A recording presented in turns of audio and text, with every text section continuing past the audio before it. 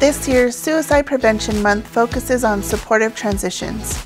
Transitions can be events or series of events that cause fundamental changes in the fabric of daily lives.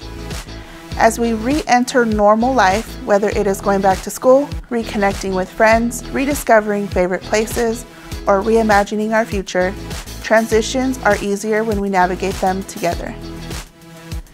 This year, we have many activities that everyone can do, whether in person or virtually, to spread the message of mental health, mental wellness, and hope for the future.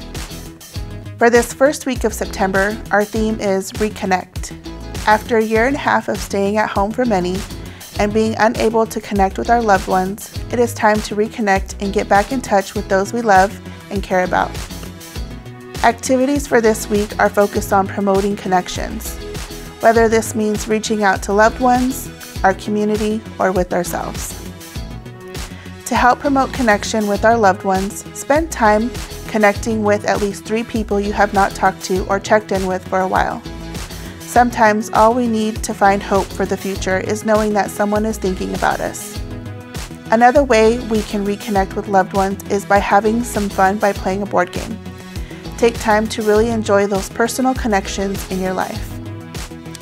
Reconnect with yourself by reconnecting with your goals. Setting meaningful goals gives us something to look forward to. Build hope by setting a few realistic goals and create a plan to achieve them. Create a poster for visual encouragement, set reminders on your phone, keep a journal with your progress. Don't forget to share your goals with someone who can support you in achieving them. Another way to reconnect is reaching out to your community. We are social beings and we are not meant to live in isolation. No matter if your community is big or small, find ways to connect and support them.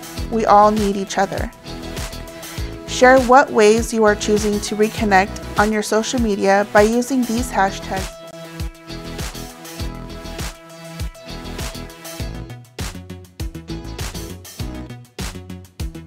For detailed information about these activities and to check out the full calendar for this week's events, visit the website shown here.